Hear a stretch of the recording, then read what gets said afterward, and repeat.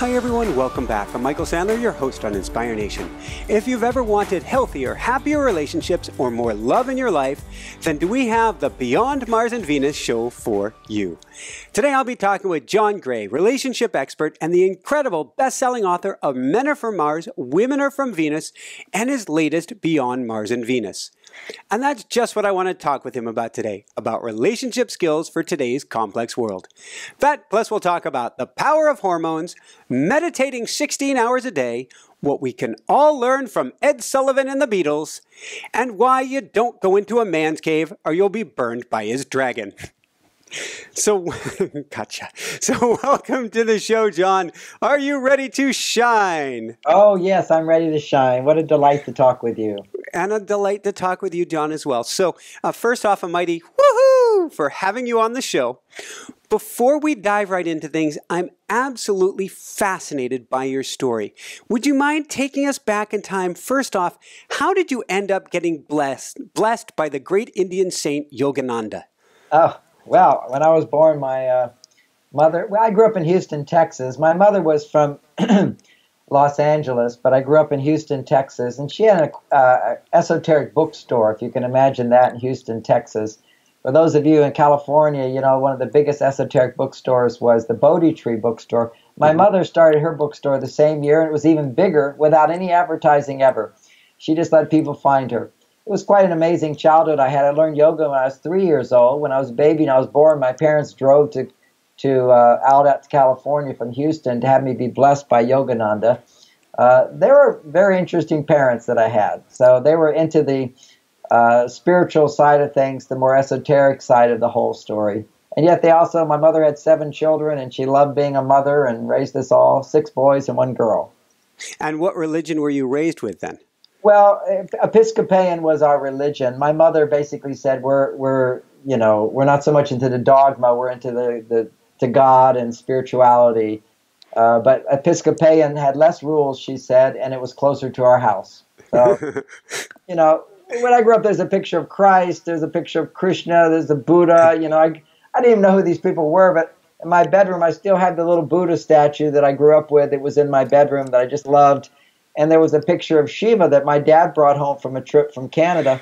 Beautiful. Never seen one so beautiful. A picture of Shiva, which even to this day, in his meditative state. And later on, I became a big meditator. Didn't know that was influence that was guiding me my whole life, but it's definitely there. Very, very cool. And if I understand right, at age 12, you may have had, I can only speak for myself, I had a bullying challenge growing up, and I wish I had learned karate. It sounds like you took it to a whole nother level.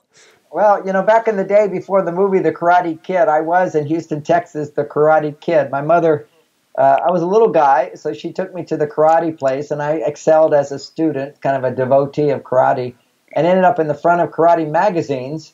Because I was so little, so it was unusual that such a little kid could do all this karate stuff. And then my teacher actually sent a brochure to all the kids at my junior high. now it's like gunslinger. Oh no! But anyway, I never got in many fights. I would just say, okay, meet at the filling station at 3:15, and I would just never go. So I'm not really into violence, but I was good at protecting myself. Very, very cool. So when did you start then getting interested in meditation?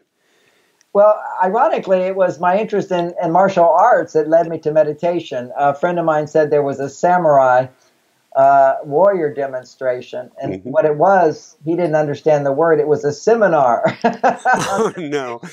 So I just happened to go to this meeting thinking it was a samurai, and it was a talk on transcendental meditation. I was 17 years old, and it blew my mind. When I came home, my dad said, "Where were you?" I said, "I was at a lecture." He couldn't believe it because I was so late. And I actually could repeat the whole lecture word by word. It was like it was already written in my heart. It was meant to be. I learned transcendental meditation. It was definitely a journey for me.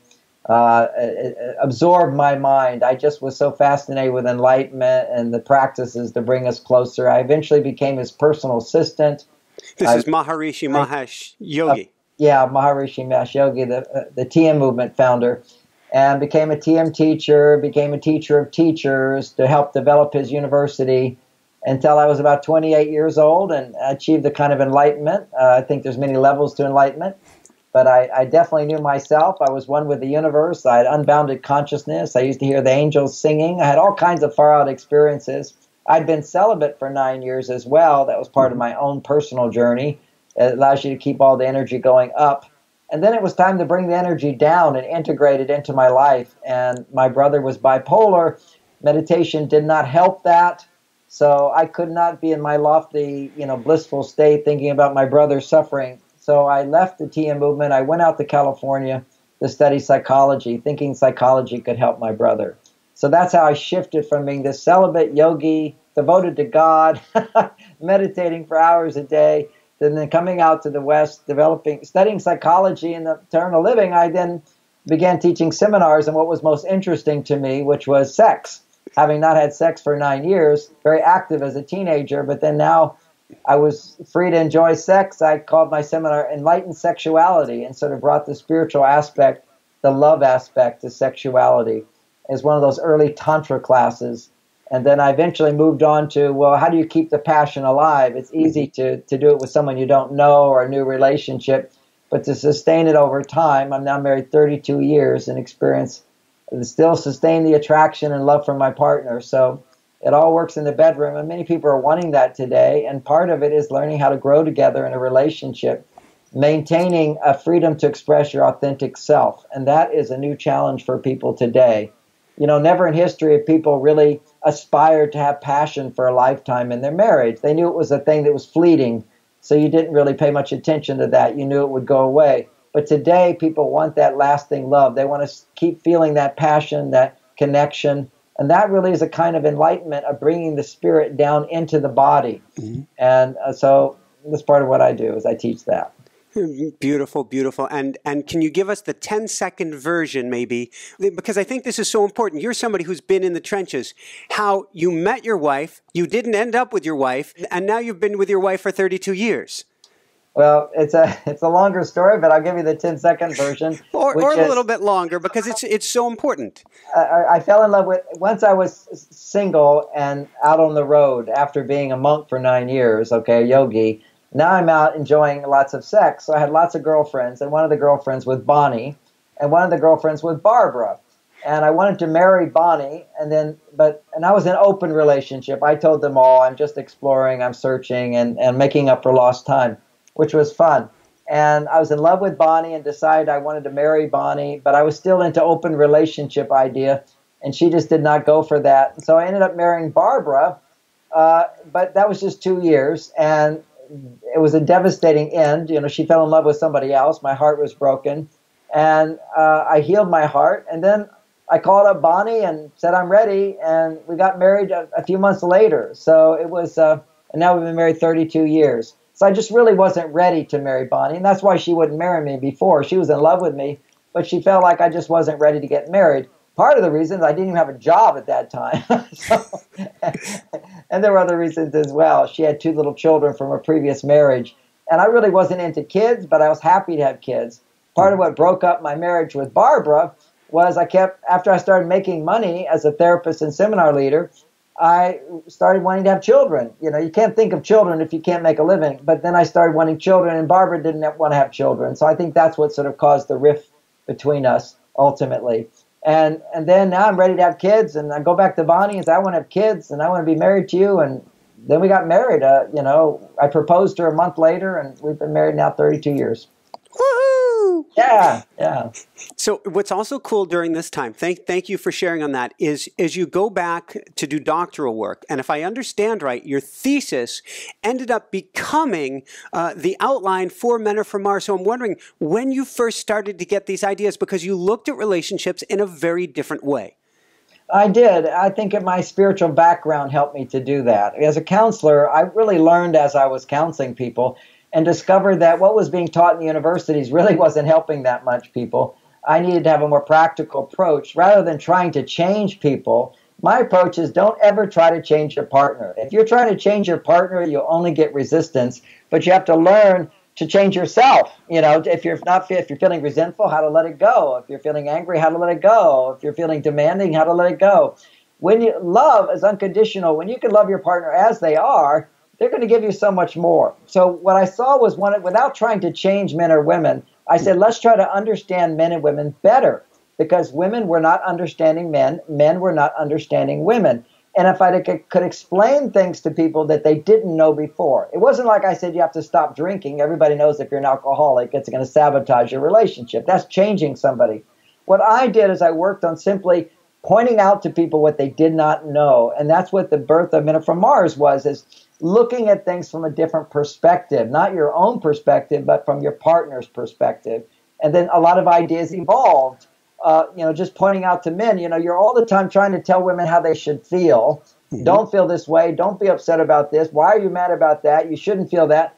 And if you don't try to change how she feels, but hear what's going on inside of her, she will come back to feeling her love. Likewise, women learn, don't try to change what men do. Accept men the way they are. Learn to appreciate what you are getting, and you will get more. And doesn't mean you can't ask for what you want. It means you don't use emotions and complaining to manipulate men into changing, because it doesn't work. So find a system that does work. So, things like men go to their cave. Women would think, they didn't understand that. They thought, why isn't he showing me attention? Why isn't he interesting me? And I explained that for men, we cope with stress. The easiest way for us to cope with the stress of our day is to temporarily forget it. And that's what the cave is. It's a time where man needs to just forget everything, do something to distract his attention that's not that important, but he makes important, like a hobby or watching the news or a sporting event. Take our meditation, which is also important, a way to forget your problems. And that's a way for men to relax. But for women, it's to talk about and remember the day. So if he doesn't want to talk about his day, she thinks, was he mad at me? Because quite often when women are angry, it's because they'll shut up, they'll quiet up, and they'll withhold what they won't talk. So when a man didn't want to talk or had few words about his day, she thought he must be angry with me, he doesn't care about me, I'm not important. So really what I did is, the reason it had such a big effect all around the world is just point out what people did not know about the opposite sex in a positive way. People would always say to me, well, why are you looking at differences? Why don't we look at similarities? I go, conflict only arises when we don't understand differences in a positive light. So let's look at what those common differences are, where we're not really understanding our partner, but instead we're projecting the worst on our partner when really there's not such a big problem at all. So there's three levels of problems in life. One is where they're very real and you're a victim, and then you got to get out of that situation. The second level up, as you become more enlightened, you have problems, but you realize that you contribute to them. And that if you change your behavior, you're going to get a different result. That's person who's accountable. And then a third level up is to recognize that most of the time when you're upset or you're bothered, you're just believing something that's not true.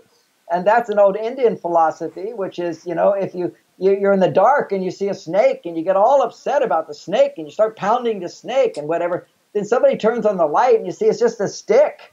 And all that excitement, all that upset had nothing to do with reality. So when couples start to see what works and what doesn't work, it's not so hard, but it does take practice to undo all of our conditioning in the past. And so that's why I wrote the book Beyond Mars and Venus, because we really need to go beyond the conditioning, and how to free ourselves from that conditioning is the next step. So I got understanding Men Are From Mars is understanding how men and women, in a sense, come from different places when they approach things. And Beyond Mars and Venus is new relationship skills to help women come back to their feminine side and help men come back to their masculine energy. Because what's happening today is women are like really stressed out quite often because they're on their masculine side. They're busy doing, rather than relaxing and enjoying and loving. So how to help women come back to the feminine side, which in itself helps men come back to feeling stronger and clearer and more centered, less emotional about things, but more loving. So how to do that is a whole new subset of skills that weren't necessary before because people weren't spiritually conscious before. You see, when you become spiritually conscious and aware, what happens is you have access to both the yin and the yang energies, to both the masculine and the feminine energies. I am a blend of masculine and feminine energies. Everybody is. Thousands of years, men had to suppress their femininity to a great extent. Women had to suppress their masculine qualities, be dependent on a man, and so forth. And now we're free since the 60s, is growing freedom to be all that we can be. The problem is we haven't learned how to balance that, because it's so refreshing. If you're, back in the 60s, I was protesting for peace, meditating, I was wearing bell-bottom pants. I grew out long hair, getting high. These are not masculine qualities. Masculine qualities, get out there and work hard, sacrifice, provide for your family, make money. That wasn't my interest at all. I wanted to grow in consciousness. Well, that was developing my female side. So I had to come back to my male side, and women have gone over to their male side and have a hard time coming back to their female side. And, most people can relate to that description. However, biologically, it's a fact. What you'll see today is that women's female hormones are much lower and their male hormones are much higher, and that causes cortisol response. That causes the stress response. When a woman is experiencing a stress response in her body, her hormones are out of balance. Likewise, for men, it's the opposite balance. When men's testosterone is turning into estrogen, that's when men are angry or afraid or depressed or upset. You'll see that hormonal change, and that's producing the stress hormones. So that, my book's about how to identify your behaviors that stimulate male hormones, behaviors that stimulate female hormones. So when you're out of balance, you can come back into balance by doing those particular behaviors. One of the behaviors for men, for example, to rebuild testosterone, which is relevant to this interview because it's more spiritual, is learning to meditate. Think about it. How do men cope with stress? It's like, we want to say, forget it, don't worry about it, it's not a problem, minimize it. Well, that's what meditation is. You're forgetting all your problems. You're emptying the mind. You're opening up to unbounded spaciousness, and everything is okay. That's the masculine journey. The feminine journey is to love, and if she's not feeling love, to express how she feels. If she can express how she feels, she will always produce more estrogen. More estrogen will lower her stress levels at certain times of the month. At other times, progesterone lowers her stress levels. But the hormonal shifts for women are very different from men. Testosterone's the magic hormone for men. Estrogen's the magic hormone for women.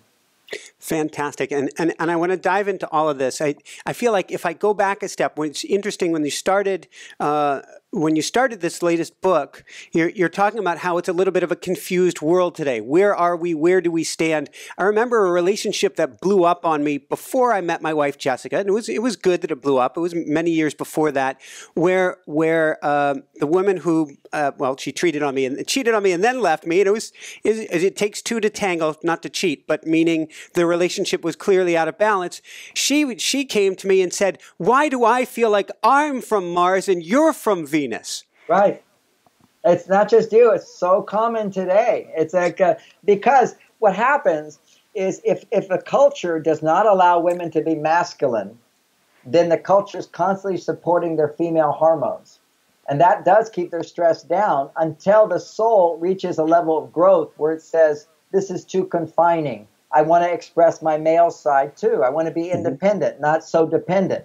The part of us that needs love, that needs support, that yields and needs others, that's our female side.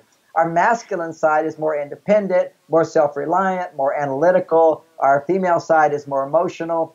And we're not putting people in a box here. We're saying that every person has both sides. But one is the masculine hormones are stimulated when you detach, when you're independent, when you solve problems on your own. All that sort of pulling away is to increase testosterone. Objectivity is testosterone. Subjectivity, emotions, feelings, love, empathy, compassion, all that is our female side. Female hormones get produced. And when a man has been in his male side for so long and suddenly has permission to go to his female, it's orgasmic. It feels fantastic. I remember just being so excited wearing my bell-bottom pants and beads and long hair. It was just fabulous. But if you go too far that way, then as a man, you become more emotional than detached. Then what happens is you become attached, too attached. You become irritable, grumpy, fearful, anxious, anxiety. Oh my gosh, when I went way to my female side, I had so much anxiety.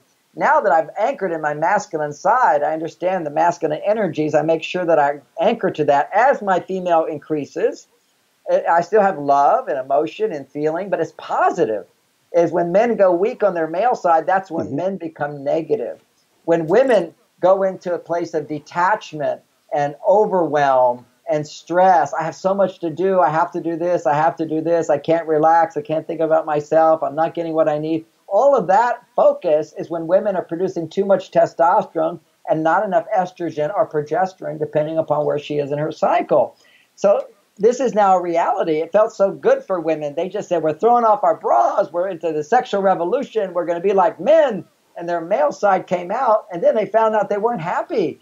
And they're not wondering what is going on. And so my message is to help us come back relationship skills that clearly are not instinctive. I mean, this is the new challenge. We don't have any conditioning. Our conditioning is to the past. This is a whole new challenge of what men can do and say and not do and say that will help women come back to their female side, and what women have to be in order to come back to their female side, and the support that they need from a man can be very helpful. Not that it's absolutely the only way, but an intimate relationship for it to thrive, there has to be a polarity where she's feeling more feminine and he's feeling more masculine. Even for there to be that attraction, he has to be grounded in more testosterone. He must have at least 20 times more testosterone than her for her to even feel attraction. And she must have more than 20 times more estrogen in order for him to feel drawn into her. Otherwise, the connection dissipates over time. So romantic skills, good communication, learning how to hear your partner and support your partner on both sides can help bring us back to, in our relationship, anchoring into our ground and masculinity for men, femininity for women. And then we're free to express that other part, but not out of balance. Thank you. And I want to dive into a lot of the how-tos today. Before we do that, since we're talking about meditation, we're talking about expanding our awareness. How do we start to recognize, and you hit on some of it with the stress, the list of stress symptoms. How do we start to recognize if we're off kilter or out of balance with our masculine and our feminine sides? Okay, well, typically speaking, and it's a really good point you're making, because we have to recognize when we're out of balance if we're to come back in balance. Okay, you can't, you're walking a tightrope going left and right. If you don't know I'm going too far to the right, you can't go back to the left. So you got to really be clear when you're out of balance and where you have to go. Not just you're out of balance, you could be depressed. You know you're out of balance, but where do you go from there? Okay, if you're a man and you're depressed, for example, or if you're angry, or if you're irritable, or if you're grumpy, or if you have low energy, these are all signs that your female side, female hormones are dominating your male hormones. That's it.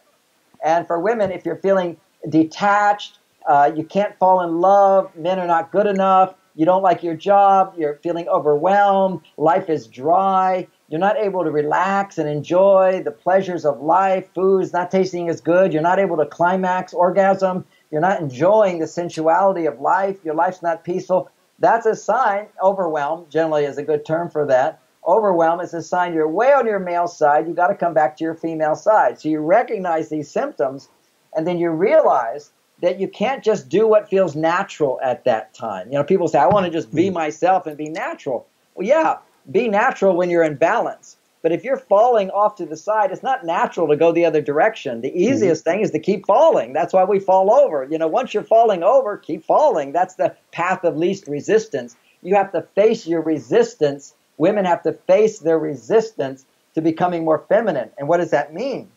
That means to forgive. That means to be vulnerable. That means to be in touch with your emotions. That means to share your emotions. That means to open up, which doesn't always look so pretty. And for men, what does it mean to come back to your masculinity? Masculinity is independent, it's self-reliant, it's analytical, it's self-sufficient. It means don't complain ever. Never. You won't ever hear me complain unless I'm making a joke about it to some male friend of mine, making light of it. But to complain to my wife, why? Doesn't do any good. And for women to learn, so for men to realize that if you're angry, for example, what is biologically happening in your body when a man gets angry is his testosterone, which is the male hormone, which needs to be much greater than his estrogen, 20 times more than a woman's. When the male hormone in that moment is actually turning into estrogen. I want to pause you because I had to read this twice, maybe even more than twice in the book to get this. When the testosterone, it's not too much testosterone that's making us angry. It's now, in a sense, too little testosterone. It's the conversion of testosterone into estrogen that makes us angry. If we just have low testosterone, we're kind of passive and grumpy and irritable. If you get angry, literally what's happening is your testosterone, it's a hormone that interacts with an enzyme called aromatase that converts testosterone into estrogen. And so you're becoming more feminine as you get angry. Anger is a response. It's a fight or flight response. When you're in fight or flight, what happens in men, if they're angry, is the testosterone is literally turning into estrogen. And we didn't know this before, which is why you had to read it twice, because historically, the whole science thought that testosterone caused aggression and anger and violence in men. No, it's fight or flight that causes it. And fight or flight is when a man is in danger. So I could be in danger as long as I feel confident and I know what to do to solve the problem. That's the male side of me. I know what to do to solve the problem. I'm feeling confident. Then what happens is my testosterone gets higher and higher and higher to give me greater efficiency and more focus and more motivation and more energy. But once I lose confidence and I don't know what to do, that high testosterone now shoots into producing a huge amount of estrogen, which causes us to feel angry or to feel afraid, which is the fight or flight response. And at that time, when your testosterone is converting into estrogen, blood flow in your brain actually stops to the higher center, which is in the forehead here, and goes to the back part of the brain, which is instinct and conditioning. So you're no longer able to self-reflect at all. You're not able to change your conditioning. You will tend to repeat over and over the things that your ancestors did all the way back to cave people. You become like a monkey. And this is what happens to couples in relationship is they start squabbling back and forth like little children who haven't developed the front part of their brain, like monkeys arguing and fighting over trivialities and repeating the same pattern over and over and over. If you got the same argument going in a relationship, you're in the monkey brain. And it's called by scientists the monkey brain because all the DNA in that part of the brain is the same as a monkey's. And the back part, same as a cold, heartless lizard. Okay, cold-blooded back in the back part of the brain. That's our instincts. They're all very primitive.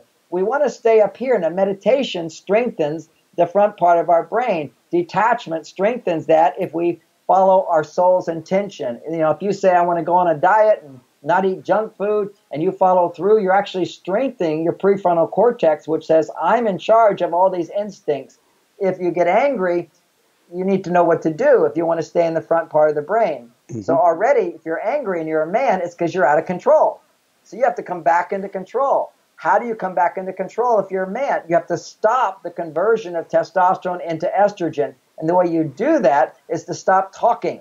That's why meditation was primarily taught to primitive men.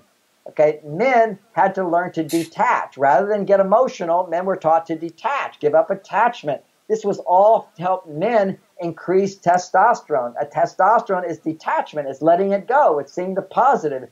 But for women, they were not taught meditation. Generally speaking, the masses of women were just taught to love your children, love your family. They really couldn't meditate. Go to India now, you'll find out 99% of the people, you say to women, can you meditate? They go, oh, no, it's too difficult. Because they hadn't yet developed their masculine side. But today, women can meditate. But they also need to focus on also using a meditation technique that also supports their feminine side as well.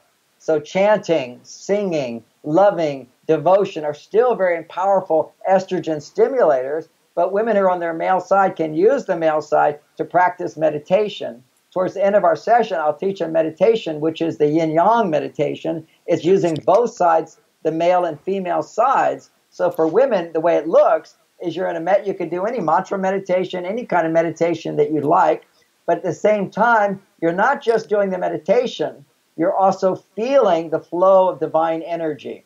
And it's like I will activate everybody listening to the channels and their body, so when they're doing whatever practice they do, or simply the practice I suggest, that they feel literally an energy flowing in their body the whole time. That's the secret of stimulating estrogen and testosterone at the same time, is you've got to focus, but you've got to flow, and they happen simultaneously. And they happen only simultaneously when you're actually feeling the grace of God flowing through your body, which is, not everybody knows that they have this potential.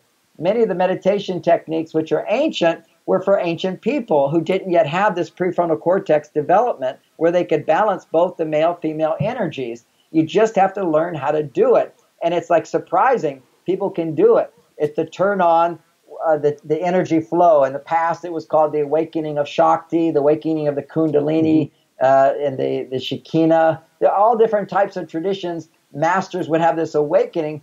Anybody can do it now. You just have to have somebody point it out to you. Just like if I said, notice your big toe right now, you notice your big toe, and you kind of go, oh, I wasn't aware of my big toe before he mentioned that. Well, we have this potential, which I could call a spiritual algebra, whereas most people are doing spiritual addition and subtraction and division and multiplication, or even remembering your numbers. Even when you're doing spiritual algebra, you're still using multiplication and division and plus. So you still do the other techniques, but you add to it a direct, concrete experience of the divine energy responding to your intention.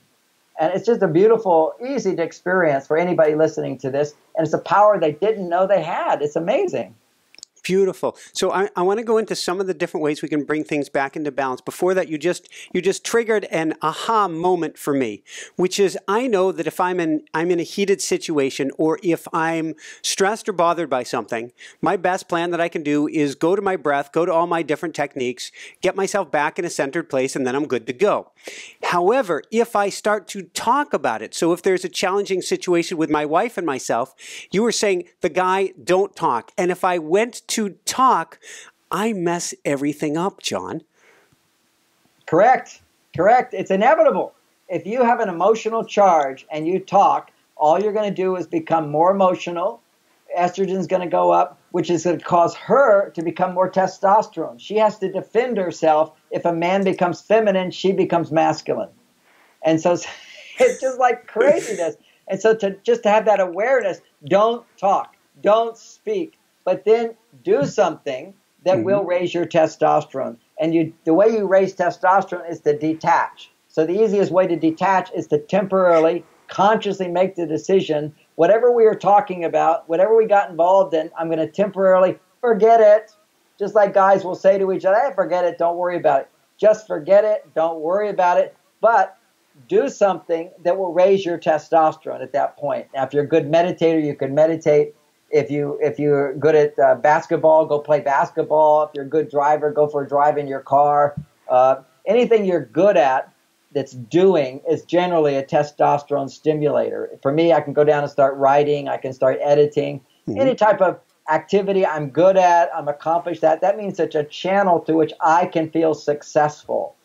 And meditation, if you feel successful at meditation, boom, you can just meditate. But quite often, even if you're really plugged in and your emotions get really strong, it's good to do something physical that actually stimulates more testosterone. Because unless you're really accomplished at meditation, you may not make as much testosterone. It's just going to the gym, going jogging, but it needs to be something that you're good at, and that stimulates testosterone. You will feel better. Then you can think about what just happened, and then you look at, again, a male quality, a masculine side of us is accountability. Look at how you contributed to that conversation. Look at how your heart was not open. Look at how you were being judgmental. Look at your criticisms and consider, how would you feel if your partner felt that way about you? I remember one man I was counseling, and he was just so negative. All he would do is list all the negative qualities of his partner. And he would then turn around and say, she just doesn't love me, and I love her so much. And I go, no, you don't. You have some illusion of what love is. To be that judgmental, that critical, wanting her to change is not love. And so get out of this relationship if you can't love her. Oh, I have to be in the relationship. That is called a relationship that's dysfunctional, where you're wanting to be with somebody that you don't love, but you're critical of and you're judgmental of. Take responsibility for realizing that I'm not being loving. But he wasn't able to see that because he's going, I would be loving if she didn't do this, if she didn't do this and do this. No, you're not being loving, period. So there are these three stages of relationships. The first is you're in a relationship where you're just, whatever your partner says or does, it causes you to respond in an unloving way, and there's no way around it. So that's usually when your partner's dysfunctional, and you're just as dysfunctional, be in that relationship. So you got to get out with forgiveness and see how you contributed it by picking and being with the wrong person, enabling, so to speak. Then the flip side is moving to where you realize, how do you contribute to the problems? That's the second level of developmental process to become having a successful relationship. And as I mentioned in the beginning, when you start realizing that whenever things go south, there's always you there. You're always a part of it. And when you can understand that, then you can also realize that you do your best. Your partner's always there as well. They're contributing too, but you forgive them because they don't know better. You don't know better. You deserve to be forgiven. They deserve to be forgiven. And you learn how to contribute to a successful relationship. And then you move to the stage, which really is what Men Are From Mars is all about, is looking at, there really isn't that big of a problem here. I mean, ultimately, we're so lucky in America. Other people will be so happy to have the problems we have. We just make up our problems. We create so much drama. And to be able to see that the way men and women relate, we're often just thinking that we're doing the right thing, and therefore we should get the right response, rather than realizing it's not that big of a problem. We're just creating it, making it worse. Thank you. I want to talk about the stage for a bit. The last piece that I have before we do that is we've got some coping mechanisms for men to do to raise their testosterone if they're in, say, a sticky situation with their partner.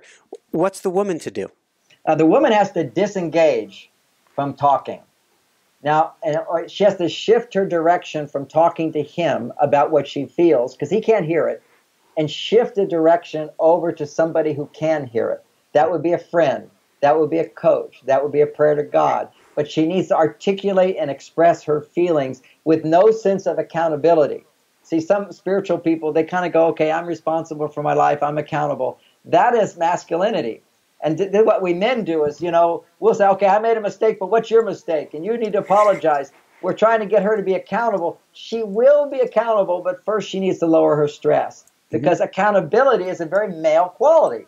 That's masculinity. It's analyze, see how you contribute to problems, solve the problem. You can't solve a problem unless you see that you're contributing to it, because you can't change other people, but you can learn to love them, which will bring out the best in them. So women have to disengage from their partner, which is that letting go of the demand that he be everything for her, and realize that there aren't human beings on this planet that can keep their heart open while you're ripping them to shreds. And complaining to a husband, nagging a husband, criticizing a husband, getting upset with a husband, mistrusting him, looking at him with those disapproving eyes will cause his brain to react in a conditioned response, particularly if he's having sex with you. If you stop having sex, you can deal with it better. But if you want to feel passion, that means you're connected. So if she's having negative thoughts about me, very hard for me to be 100% there for her. I can try. To a certain extent, I can do that for a certain period of time, but if I notice I'm getting angry, now I'm in fight or flight, we have a code phrase, which is simply, I hear you. She knows that anything she says to me after that will only create more resistance in me, literally like bruising me. I mean, I can be very enlightened, I can be super Tai Chi karate guy, but if you pound me, I will bruise. Everybody will. So a man needs to know where he's starting to get bruised, where he's starting to go into that fight or flight response, and then give a signal to protect her from the dragon inside. You're protecting her, and she needs to learn that's his gift of love, to stop talking. Because what women will tend to do when a guy stops talking is follow him and ask questions and try to get him to talk. And why does she want to get him to talk? Because she thinks he's a woman who needs to talk in order to feel better. Because if you talk when you're emotionally upset, estrogen increases, that lowers testosterone in men. But for women, they need to lower their testosterone, bring them back to expressing their emotions, which can be irrational, which can be victim-like, which can be complaining, but not to him. Go to somebody else who will empathize, who relates. And then as you express those feelings, your stress levels will go down, then blood flow will return to the front part of your brain, where you're able to remember that nobody's perfect, that we all contribute to the problems in our life, that ultimately learning to overcome these challenges is a gift from God. It's what builds character. It's what real love is about.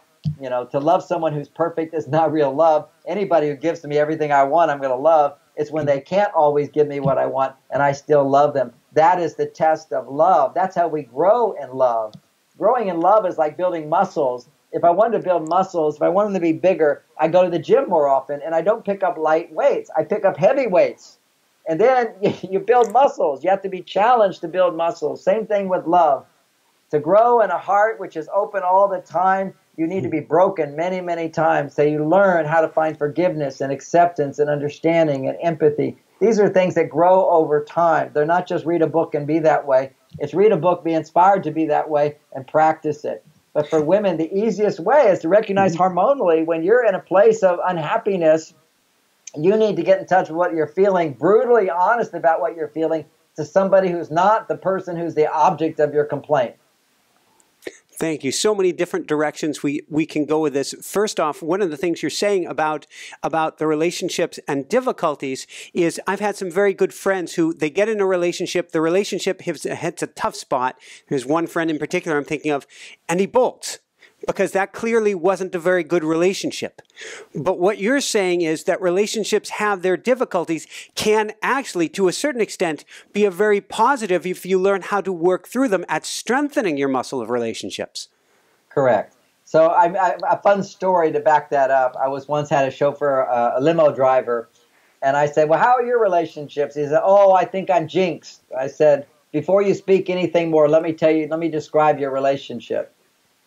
And I said, you get together and she's always positive and happy and everything's getting really good. And then suddenly she starts sharing feelings and she's unhappy about this and unhappy about that. And then you think she's crazy and then you end the relationship. And he goes, yeah, how do you know? How do you know? I'm only attracted to crazy women. They all need therapy. They all need therapy. And I said, oh, no. I know, because they all need therapy, or at least they all need this understanding of how to express their feelings. And when women are on their male side, if they get triggered and they express what's inside, it will typically come out irrational. It won't be accountable. It won't be logical. It needs to go over to the irrational side in order to increase that estrogen.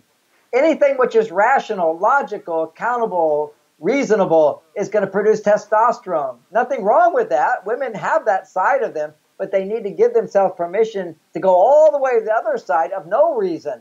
And it's like irrational for a while, and men need to create a space for that to occur. And until men become really good at this, she needs to let that come out on somebody else if it's about him.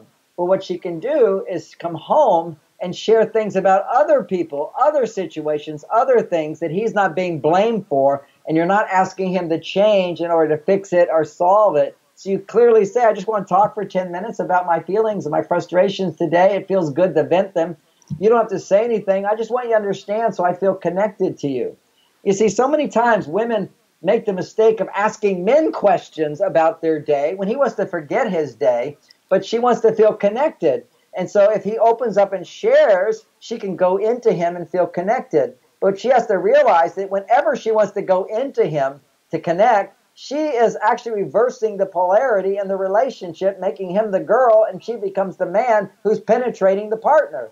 She has to look at the fact that really inside she's afraid, she feels uncomfortable sharing about her day, because if she actually shared what's inside of her and he was able to hear her, he's penetrating her and she will feel connection. What we're looking for is connection.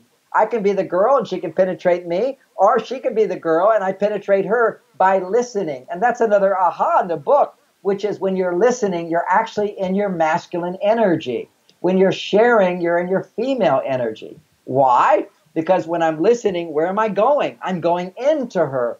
And when she's being heard, what's happening? He's coming into her. And that's where you experience connection. So you can experience connection one way or the other way.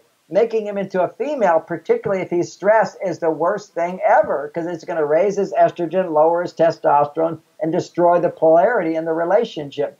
And usually women who are like really into, I got to know what you're feeling and what you're thinking, what's there, I don't feel connected, what's happening. It's because they're not sharing what's inside of them. And granted, they don't know how to.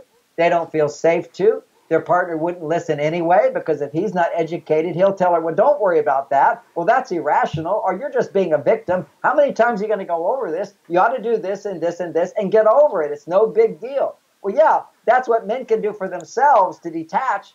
That increases testosterone. The opposite of that is what creates estrogen, which is simply tell me more. Help me understand that better. What else you feel?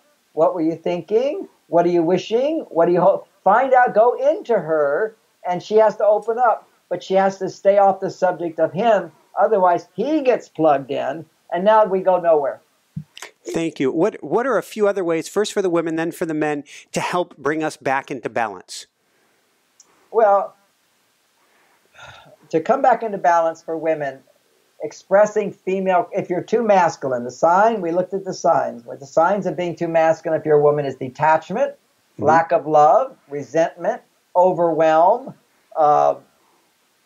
busyness, busy, okay, can't relax. That's you're on your male side. You want to come back to your female energy. Now, there's two situations that create female hormones to get you out of your male hormone.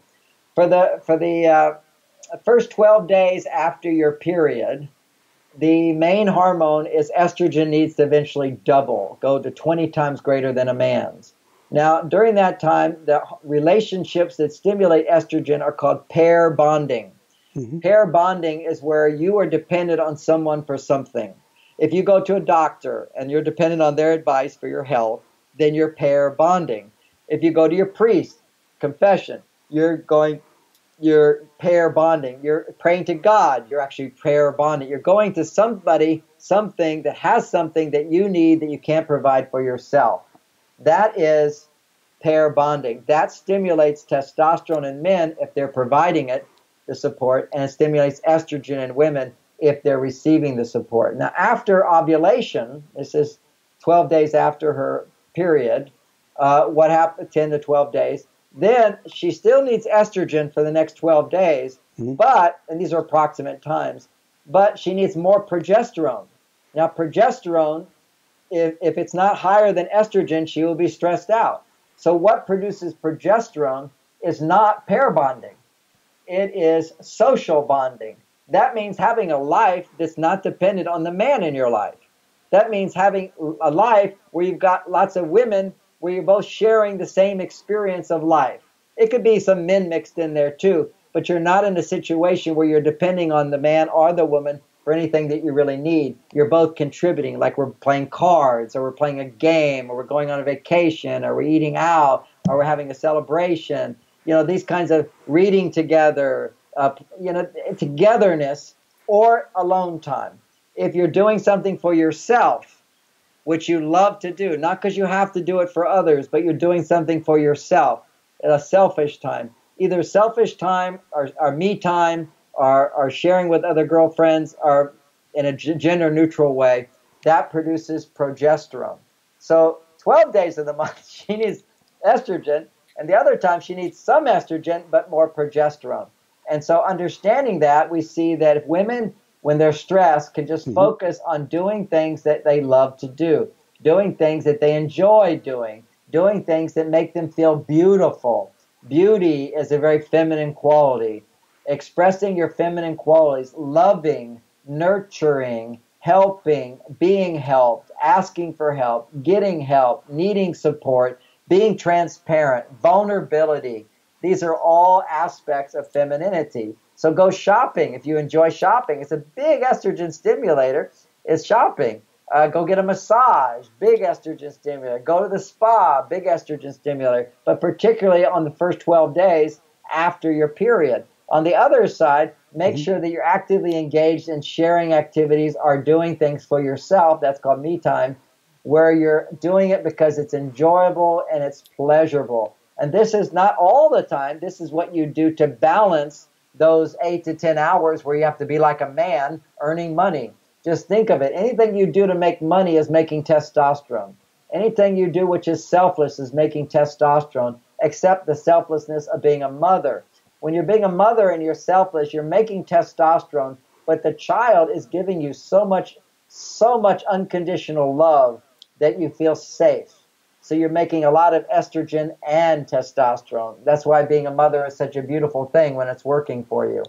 So these are the things women can give themselves permission to do. So a lot of what I just said is really having an intellectual framework that gives women permission to do what seems selfish. Because in the past, women didn't need that because of their lifestyle was such that it nurtured the pure female side. It was depending on a man, it was routine, it was rhythmic, it was doing nurturing activities. These are all things that were constantly giving her the estrogen, and then the progesterone is in a tribe with other women sharing the responsibilities of parenting and cooking and cleaning as a group. That gave her a sense of security, estrogen, as well as a sharing, progesterone.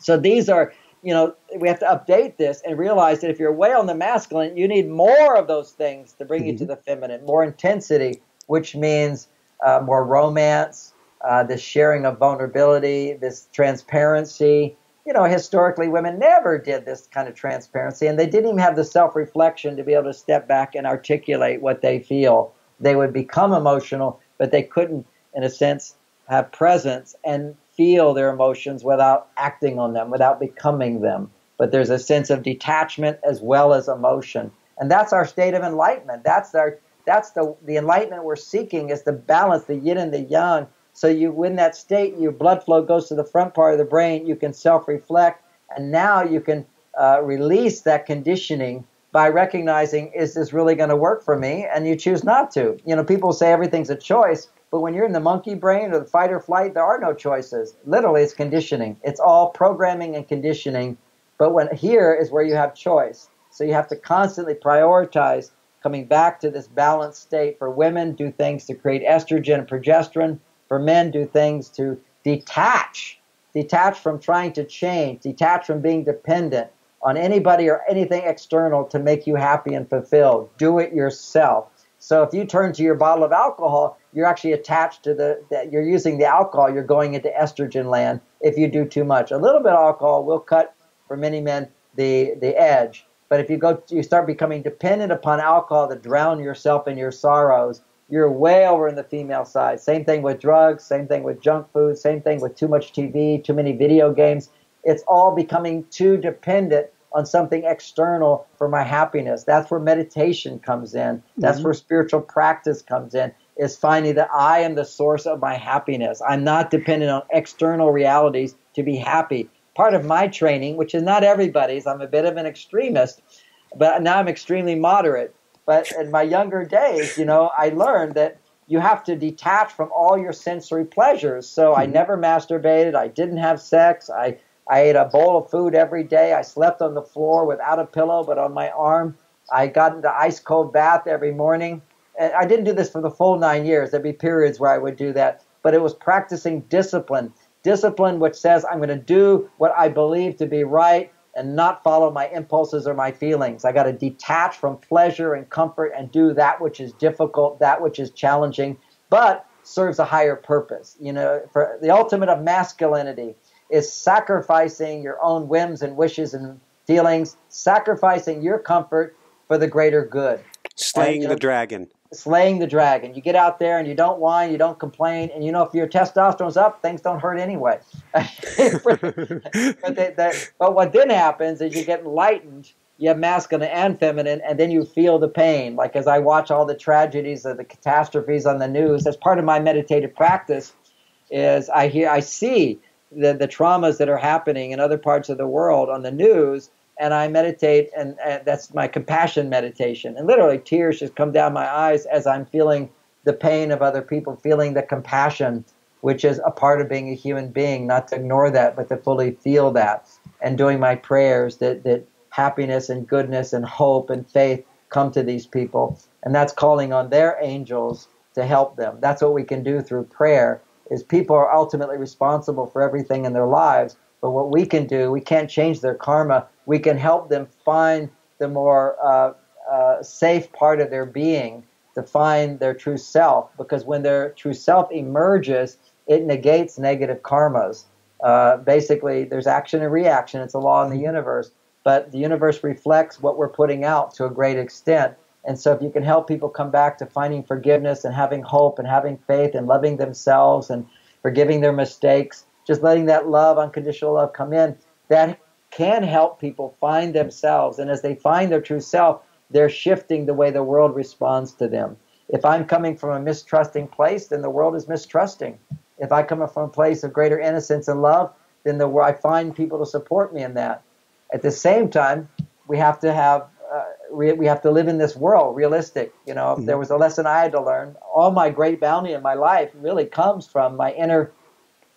There's an inner innocence where I forgive my mistakes, and a belief, a deep, deep-seated belief, which I'm sure you got when you passed over to the other side, is that the universe is benevolent and is here to serve us. Everything that happens to us is to help us grow and have more and more. And we are all loved and we are all forgiven and accepted. Nobody really don't have to be forgiven, although because we are trying to do our best. And that is true at all times for everybody. They're just lost and confused. So when we can know this as deep inside and part of my spirit is very clear about that. And part of it was a gift from my mother. My mother was a very spiritual person and never saw her upset or anything. She's pure grace. And she had a belief, an experience of life that no matter what is happening around you, you're always getting what you need. And if you don't feel you're getting what you need, then you're looking in the wrong direction. It's always here. But we're kind of like, I want my wife to be this way, this way, this way, when actually let her be that way today. Go out and play tennis and come back and she's changed.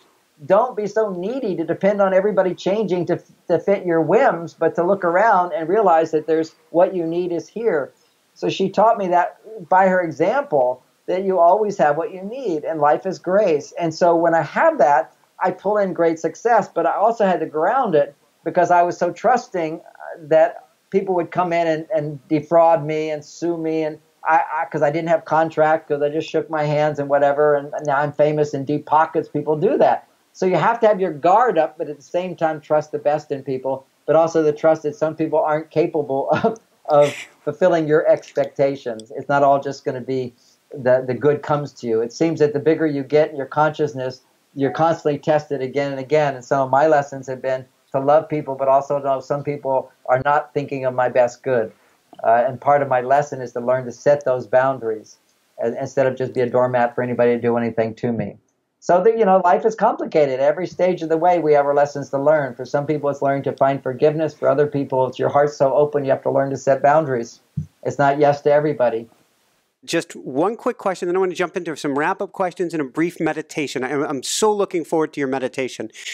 This is a strange segue, but cuddling and sleep. Okay. Cuddling stimulates when you ever have affectionate, non-sexual touching, we'll call cuddling. It can be stroking her hair, stroking my hair. It can be touching. It can spooning. When you're hugging is a really wonderful hug. They've actually measured 6-second hug. Just hug in there and stay 6 seconds. For a woman and for a man, the hormone oxytocin increases. Now, what oxytocin does is it allows estrogen to go up and it reduces women's stress levels. What oxytocin does for men and for women is it lowers testosterone. So if I have low testosterone, I'm not going to want to hug. But if my testosterone is really high, hugging can actually bring it down to a balanced level. And if I know that I'm actually giving my wife a gift and this is what she needs, then my testosterone will stay up even while I'm enjoying the feeling of the hug. So it's like a mind thing. If I know my hug is doing something for her, then I can fully enjoy it. My oxytocin goes up, my estrogen goes up, but my testosterone stays up. If I don't know the value of hugging for her, then I'm just hugging, oxytocin increases, my testosterone goes down, and I go, what's the point of a hug? Let's have sex. So it's really understanding what we think about how we interpret the world stimulates the right hormones or the wrong hormones. So, and if you have oxytocin, the other night my wife couldn't sleep, and I said, let me just hold you. And I held her for like 5 minutes, and then she said she's able to sleep because that connection will raise the estrogen, lower the testosterone, and now she's not super busy thinking of everything. Thank you, John. And I'm going to use that tool myself. So first off, I want to take my coaching hat, take it off me, throw it on you. What one homework assignment would you give people today so that they're not just listening to this interview, but they take action? Write down 3 things, if you're a woman, that you love to do and you often don't do for yourself. And then when you're upset with your partner, stop talking to him and go do those things. And include on that list someone you can talk to about your feelings, or at least journal your feelings. Even if you don't like doing that, that's something you need to add to the list. But 3 things that you love to do, you should do at those times when you're upset with your partner. Go and do those things. Second, for men, is have same thing, list of 3 things you're good at that you can do, particularly if they use muscles, or if you're good at meditation, you can put that in there, or yoga, or exercise. Or you can get in the physical body, doing something you're confident with. When you're stressed out with your partner, before interacting with them, or after an interaction, during interaction, take a time out. You have a list of 3 things you can go and do. And practice doing those things. And ideally do the things that you resist most. That's, a good thing. Because usually your resistance, when you have resistance, it's a sign that a part of you is out of balance. And so the way to get back into balance is to overcome that resistance and do that thing that intellectually you know is the right thing for you. And particularly for men, that's such a good thing to do. But for women, they also will have resistance to becoming in touch with their feelings and so forth. So you have to use a little bit of your male power to get in there and say, we're going to let this woman feel safe to open up and share. So that's three things. And the other thing I would suggest is we're going to do our meditation, is practice this meditation technique for 10 minutes, at least every day for the next couple of weeks, till you really get anchored into what I'm going to awaken or help awaken inside of the people doing the meditation. Brilliant. I'll get there as fast as I can. First off, any words of wisdom you give for parents for their kids today? All right. Well, I've written a whole book called Children Are From Heaven. Men are from Mars, women are from Venus, children are from heaven, if you know how to parent them. Otherwise, they're from the other place. And so one real quick thing is so many times fathers don't realize the effect that they have on their kids in terms of the relationship with their mother. Bonnie used to complain that the kids don't listen to her and they only listen to me. So I analyzed that and realized that many times she'll ask me to do things, and I'll say, I'll get there later. And they would see me postponing her request, so they thought that I'm more important. And then they would now postpone her request. So she'd say, dinner's ready, because she usually did the cooking. And she said, dinner's ready. And I said, I'll be in a few minutes. Kids go in now. Well, that says dad's more important and mom's not so important. Just that little action. The big one was I would come home. My kids would all run up to me. I'd interact with them. I'd play games with them. In a sense, ignoring the mother. And what I had to do was a quick change is when I came home, first thing I'd say to my kids, they'd jump in my arms and everything. I say, where's your mom? And we go find the mom, and I give her a hug first. You know, I give her my attention, spend some time with her. And they'd be pulling on me. I say, I'll get to you. I'll get to you. Children need to get the message that the spouse is more important than the kids. And that's contrary to a lot of people feel, because kids give you so much love that just pours out of you. But the more you can give, and that would be the other way around. If a mother is complaining about her husband to the kids, oh, your father, he's forgotten again. I can't believe he does that. How many times I have to tell him? They're just giving this message to the child. They don't realize that in that child, a little girl's learning you can't trust men, and a little boy's learning is you can't make a woman happy. You're not good enough. Don't be like dad. So bad-mouthing each other is not a good thing ultimately, but particularly in front of your children. The love you share with each other is one of the greatest parenting gifts you can give to your kids. And to have conflict in front of your kids, or conflict where the kids can hear it, is not a good thing. And to hold on to conflict for long periods of time and have silent wars is also not good for kids, because when you suppress the conflict you have with your partner, your kids will feel it and act out. Evidence of that is, you know, when your kids and when little kids, when they get all they throw tantrums in the grocery store. Why in the grocery store? Because that's where you're trying to like hold a lid on it. You're trying to get the kid to stay quiet, and the more you push them down, the more they expand. And it's also, if you notice, on a stressful day, that's when your children act out the most. Because if inside yourself you're trying to put a lid in it, you're feeling so stressed, you're pushing it all down, kids will act out, and then you resist them more, just like you're resisting inside yourself. So make sure you take the time to balance your own hormones to make sure you're lowering stress in your life, and that's going to be the greatest gift to your children you can give. Thank you so much, Don. What personally brings you the greatest happiness, or what I call the woohoo factor? Well, you know, I love having sex with my wife. I love spending time with my children, who are now grown now. I play with my grandchildren. And I love my work. When I get into writing, I go into an ecstatic state, which is orgasmic in a sense, but not sexual.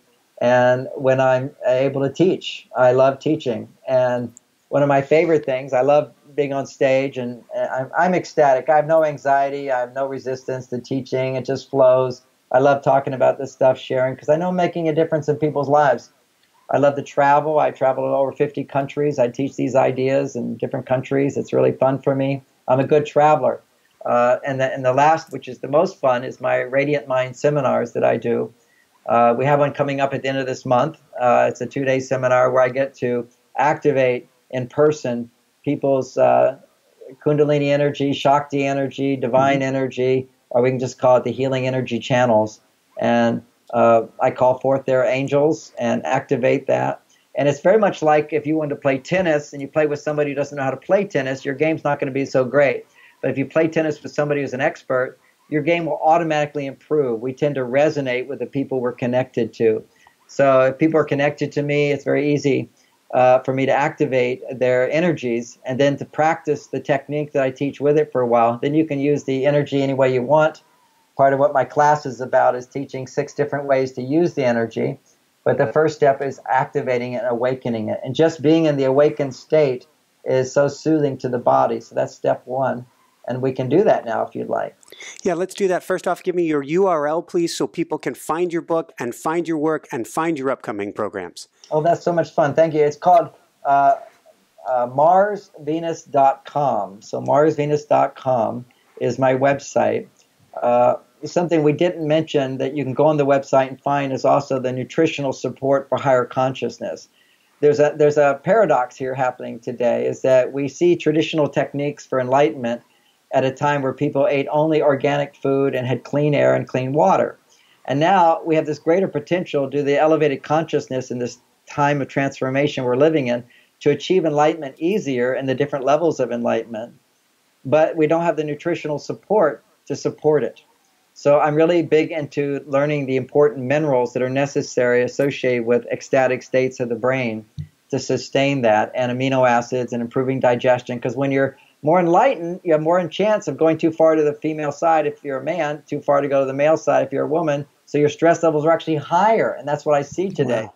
And so when you're under stress, your body doesn't digest properly. There's things that you can take to help the body come back into balance, just as psychologically we need to treat the body. I didn't talk about that. We don't need to get into that because it's all over my website if you go to health blogs. And then I have a store with videos of different things you can get at the health store, either on my site or any other site, things and different protocols that will help your brain find balance. So that's A.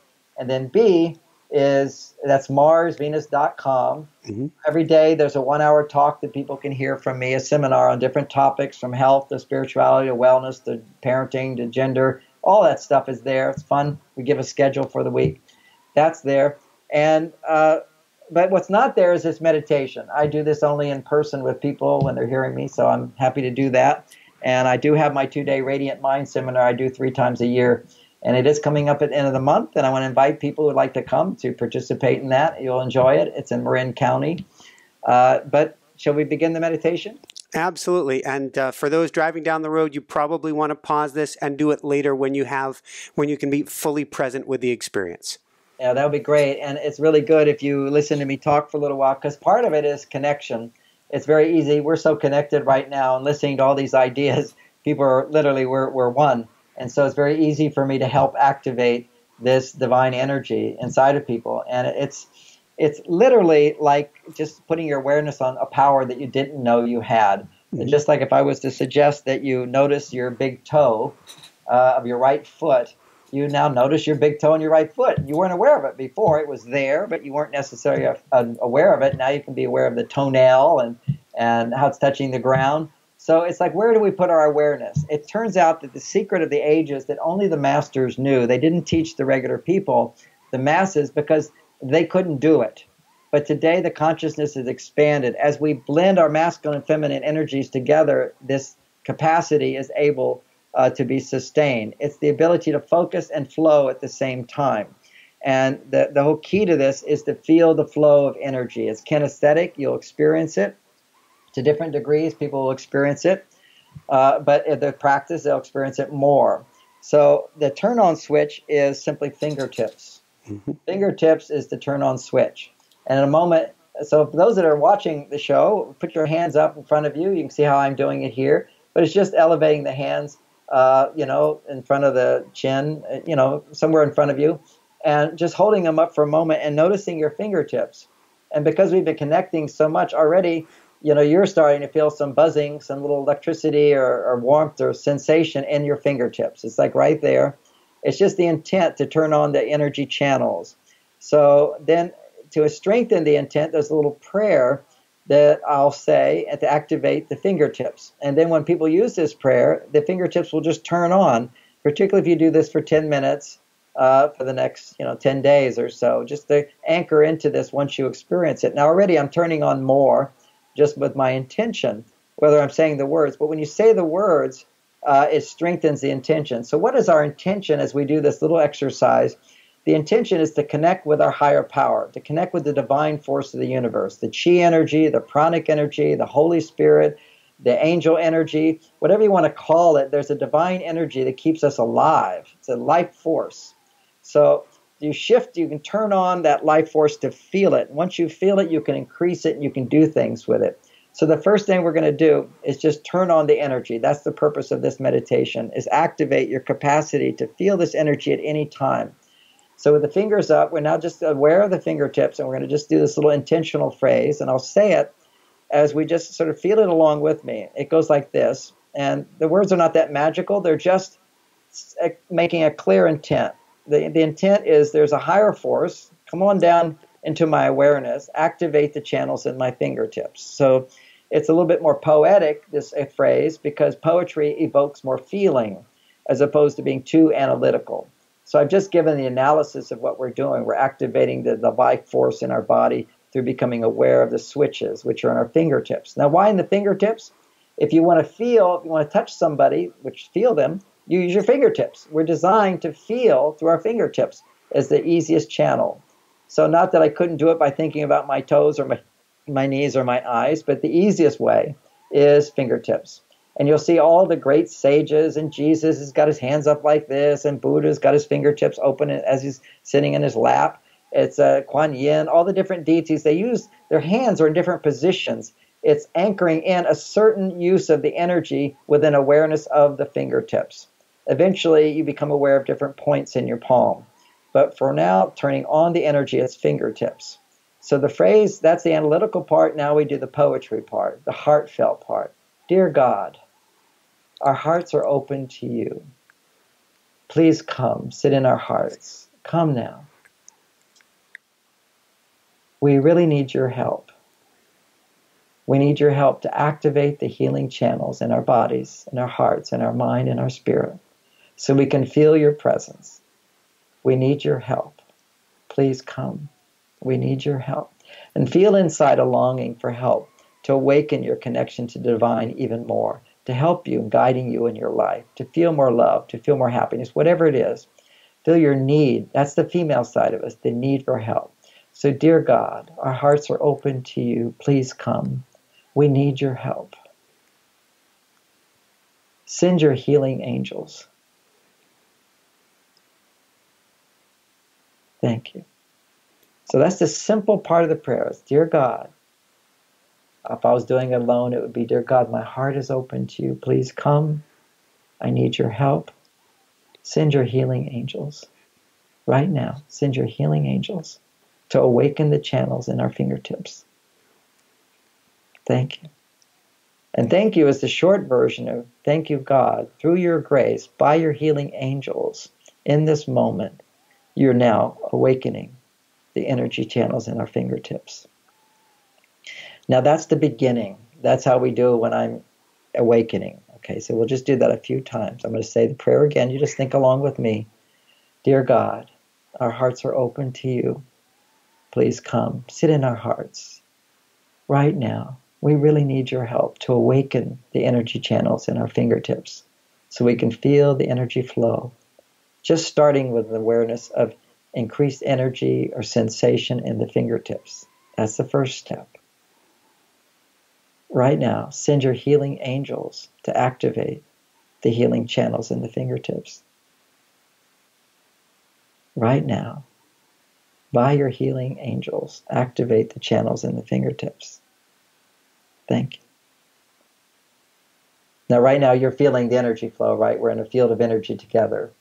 Now, that's just the beginning. Now, what you can do at home is you take a natural object.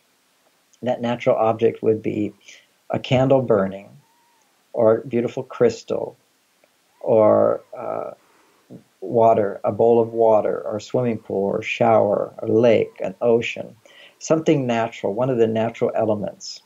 And see, the natural elements have pure frequencies, and the divine energy always flows through the natural elements. So first we're going to resonate with the natural element, and then we're going to ask the angels to come using the natural element to awaken the energy channels. So since we're all sitting here now, maybe there's not that many natural elements, we can think about the earth. The earth is always beneath us. Imagine the earth below you, supporting you. Mother Earth, holding us, loving us. And we'll do our little prayer. Dear God, our hearts are open to you. Please come. We need your help to awaken the energy channels. Use the earth to awaken the energy channels. Using the earth, resonate with the earth frequency to awaken the energy channels. And using the earth frequencies, send your healing angels to heal our bodies, to open the channels. Using the earth, ground us, give us stability, give us strength. Right now. Here we are. So repeat the phrase. It's just the intention. Dear God, our hearts are open to you. Please come. We need your help. Use the earth to heal our hearts, to heal our body, to open the energy channels. Use the earth to open the energy channels in our fingertips, to awaken the energy whenever we want. Using the earth, awaken the channels. Right now, using the earth, send your healing angels to awaken the channels in our fingertips. Right now, using the earth, send your healing angels to bless everyone listening to this visualization, this meditation, giving us peace, giving us groundedness, awakening the channels in our fingertips, and we feel greater peace. We say thank you. And in thank you, we mean thank you, God. Through your grace, by your healing angels, using Mother Earth, the ground beneath us, we receive your blessings. Thank you, thank you, thank you. And that's a meditative state. Now you're feeling the energy. Now let's say you're a chanter. One of my chants that I like to sing, I'll just continue to hold on to the energy using the earth, connected to the earth, sending your healing angels. Notice what happens if I chant. There's a little chant. I think anchored to that part of me. May all beings be happy. May all beings be safe. May all beings everywhere be free. May all beings be happy. May all beings be safe. May all beings everywhere be free. And one more time. May all beings be happy. May all beings be safe. And may all beings everywhere be free. Feel love in your heart.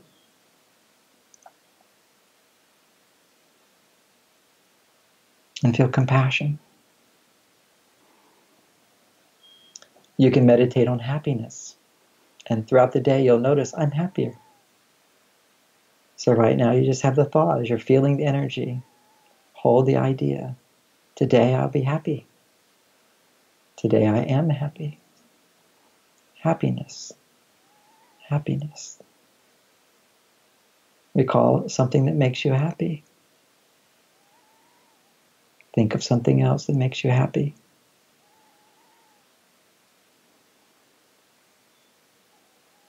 And of course, that evokes gratitude. Feel gratitude for all that you have in your life. Thank you, thank you, thank you. If you have a mantra meditation, say your mantra is Om, and you be going Om, Om, Om, and feel the energy at the same time. Or you do breathing meditation, where you notice your breath. Breathe in light. Breathe out darkness. Any stress in your body, let it go. Breathe it in through your fingertips. Send it out into the earth. Any of the pain, any of the frustration, any of the darkness. Let Mother Earth take it and heal it. Breathe in light and love. Exhale sadness. Take a moment to reflect on your emotions. Think about something in your life that you regret. Feel that regret as you feel the energy in your fingertips. Feel how you tend to be hard on yourself, holding on to not loving yourself fully because of that regret, feeling shame, feeling guilty. Just feel that part of you. And now, let it go. Give it to the Mother. Take away my guilt. Take away my shame. Please forgive me. Help me to love myself again. Right now, restore the innocence. I'm doing my best. Restore the innocence.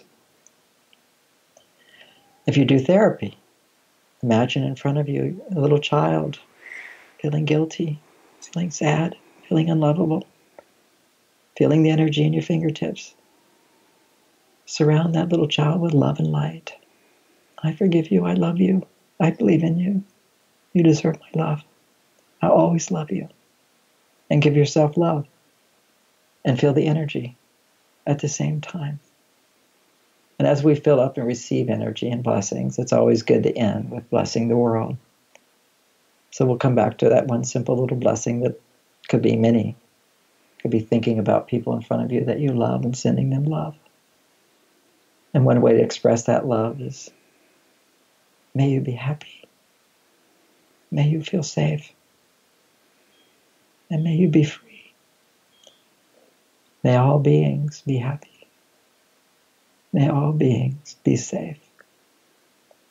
And may all beings everywhere be free. And in expressing that, we are fulfilling our purpose in this world. We are all agents of the divine here to make a difference. And in this moment, we know that we are needed. And the universe is here to support us in fulfilling our journey and our destiny. Thank you. So we'll complete the meditation.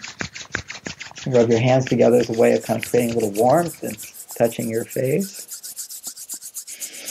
Taking a deep breath. So I was demonstrating how you can use feeling the energy with any form of meditation. It just enriches it. Did you find that energy flowing at times in your body? Powerful. Powerful. Yeah. It was delightful to meditate with you. Thank you, thank you, thank you, John. And that's a mighty woohoo! Okay, that sounds great.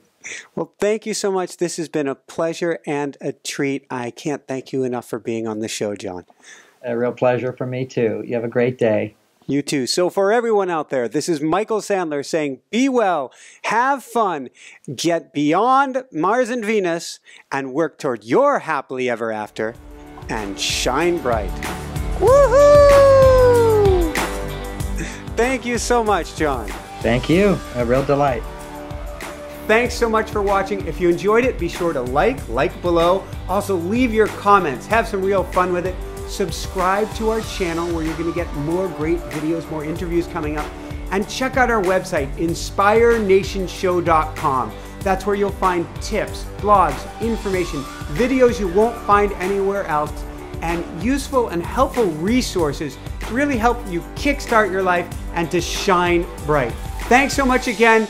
Thank you for your support. Like, comment, subscribe. See the website. Thanks so much and have fun. Of course, shine bright. Woohoo!